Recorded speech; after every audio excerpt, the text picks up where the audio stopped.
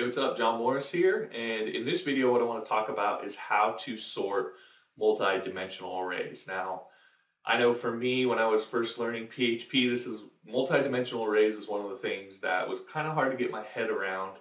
And as I did, one of the first things that I wanted to learn how to do was to be able to sort those arrays, especially by certain keys or values or whatever the case may be. So in this video, I'm going to talk to you or show you how to sort multi-dimensional arrays. I'm going to show you a couple of different options for doing that and hopefully help clear up some of the confusion that you might have when it comes to multi-dimensional arrays and especially sorting them. So hopefully you enjoy it. Let's go ahead and dive in and get to it.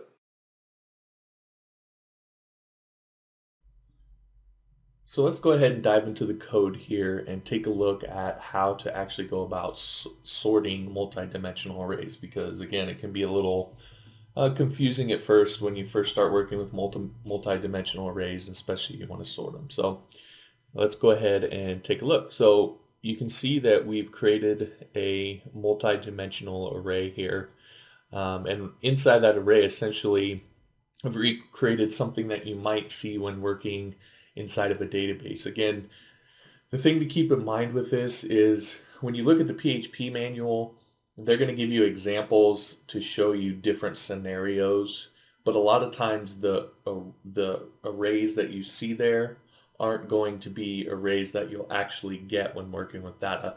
A lot of the times, at least in my experience, a lot of times that I see multi-dimensional arrays is when I'm working with database data, whether it's a database of users, a database of posts, and say a content management system, or whatever the case may be.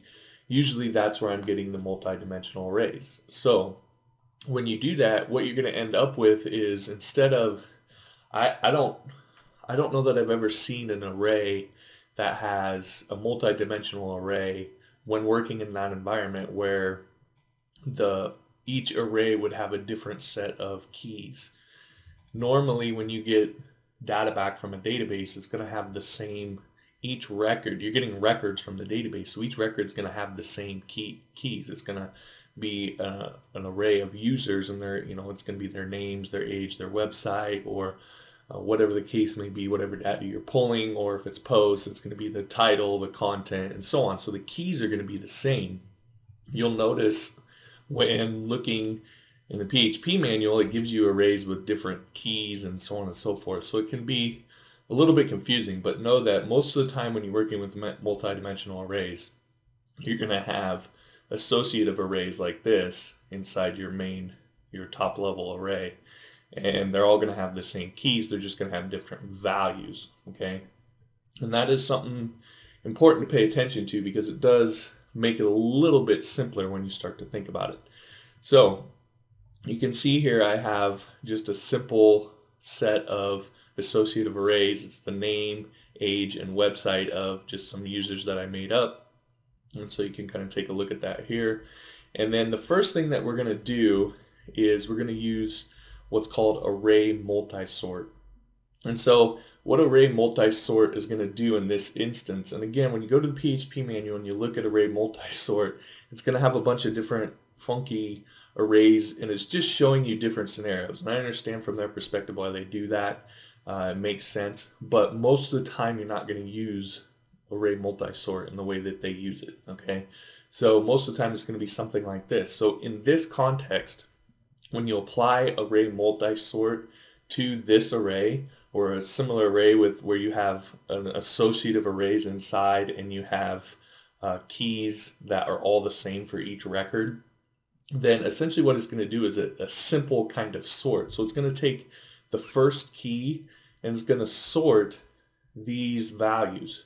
So in this case, when we sort this, it should be Alex, Amy, Joe, John, and Pat. And it's essentially going to sort these records by that first key, okay? So Alex and all his information should come first, and then Amy and all her information, Joe, John, and Pat. And so you can see we do this array multisort here, and we do a print R with some pre-tags, so it looks pretty. And that's what we should get. And we're also doing one up here. So what we should see first is we should see just our array printed out how it is, and then we should see it sorted. in alphabetical order by this first key. All right, so if we go over, I'll go ahead and refresh just so you can see here. You can see our first array, Joe, John, Amy, Alex, not sorted, just like how we created it. And then after our array multi-sort, we have Alex, Amy, Joe, John, and Pat sorted by the first key. So if that's all you're looking for, then array multi-sort is the way to go, because it's going to be very quick, it's going to be very reliable, and it's going to sort by this first key here. So that is the simplest way to sort arrays using PHP, or multidimensional arrays using PHP. Now, a lot of times though, what you're going to want to do is you're going to want to sort by a different key. You're not going to want to sort by the name. Maybe you want to sort them by the age. So that would be something that would be pretty common to do. Or if you're using, you're getting posts instead of users, instead of sorting by the post ID, you might want to sort by, the post title, or maybe you want to sort by the publish date, or whatever the case may be. You may have different things that you want to sort by. So how would you do that? Well, array multi-sort by default isn't going to allow you to do that. So we have to write a custom function. And so I've written just this custom function here called value sort, because we're going to sort by the value of a specified key. All right, so what we pass into this function is we're going to pass in the array we want to sort, which is this array up here, and then what key we want to sort by. Do we want to sort by name, age, or website? So that's what we pass in. All right, so the first thing that we're going to do here then is we're going to loop through our original array, separating it into key value pairs. And what we're going to grab is we're going to grab the values of the key that we specified. Okay, so we specify, you'll see down here, we specify the age.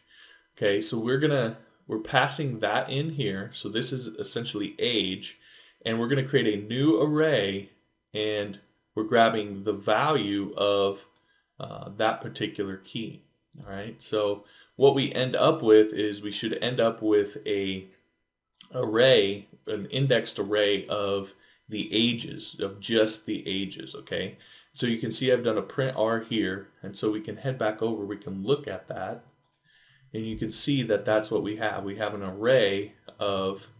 indexed array of the ages in our initial array. So we have 22, 32, 28, 30, and 40. And if you look, 22, 32, 28, 30, and 40. Okay, so that's what that first loop does. It gets us just these, because this is what we want to ultimately sort by.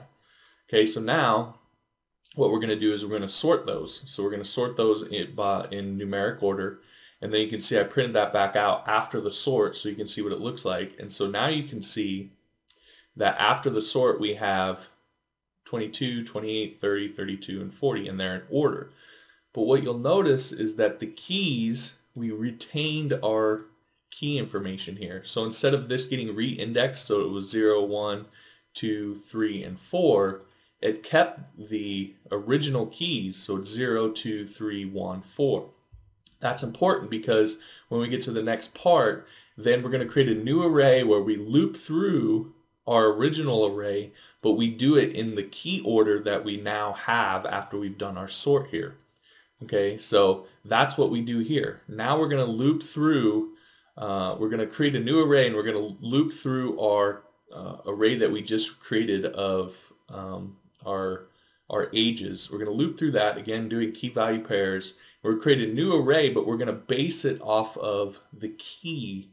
Okay, and again, the keys now are in this particular order. So essentially what this is going to do when we loop through, it's going to go back to our original array here, but what it's going to do is instead of doing it 0, 1, 2, 3, 4, it's going to do it 0, 2, 3, 1, 4, and create an array in that order. And that's the order by our age, okay?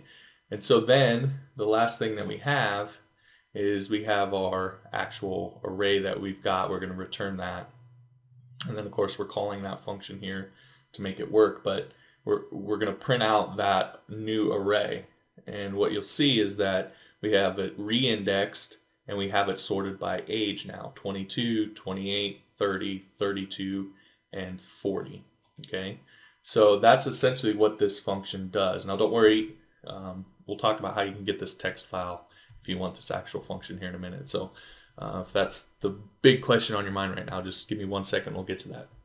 Now, what if you want to do it by website? So we can just change our call and pass in the key for website instead. We'll save that and we'll refresh.